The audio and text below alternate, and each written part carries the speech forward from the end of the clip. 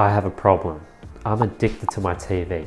Ever since I've installed Plex with my NAS system, I basically have access to all the anime, all the movies, all the TV shows in the world. And as a result, I get hooked.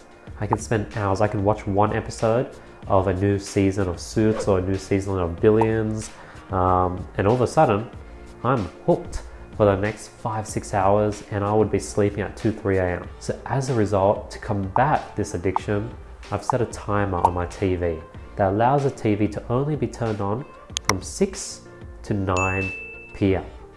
And we go ahead and do the experiment, and this is the experiment. So recently I've been hooked on a TV. I have this thing called like a Plex server. Basically has every movie and TV show in the world. And I've just been hooked on this. I'll watch one episode of some anime or some TV series.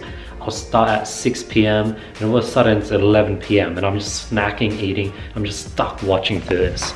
So what I have here is a timer. This is gonna allow the TV to be on only from 6 to 9 p.m. So let me go ahead and set that up. Here's the timer. Turn on the PowerPoint. Alright, so that's working now. Let me go ahead and try turn on the TV. See if the TV should not be working. Let me check the PowerPoint. Is that power timer meter working? College says it's off for some reason.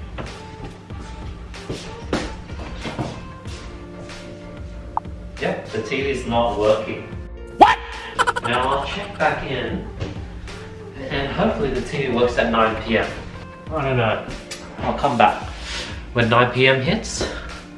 I'll let you guys know if it ended up working. And hopefully that's gonna solve my addiction to just TV. So I know what my flaws are, and I try to set up systems that basically make sure I can't fall into these traps. But yeah, that's that. Keep you guys updated. Alright, so right now it's 7:30, so the TV is working, and it will shut off automatically at 9 p.m. So we'll test to see if that works. But yeah, I think this is definitely a good solution. It's gonna really boost my productivity. And yeah, as you can see, it's been working. It's pretty well. Undoubtedly, I have to be honest with myself. I've actually turned off the switch, so I need to turn it back on. Yeah, let's go turn on the switch back on, because I think it was like a weekend or something where I was just like, man, like I've worked hard. I wanna watch this to like 10 p.m. So I turned off the switch, but let's turn the switch back on. So here's the TV. Here's the switch. Let's turn it back to timer.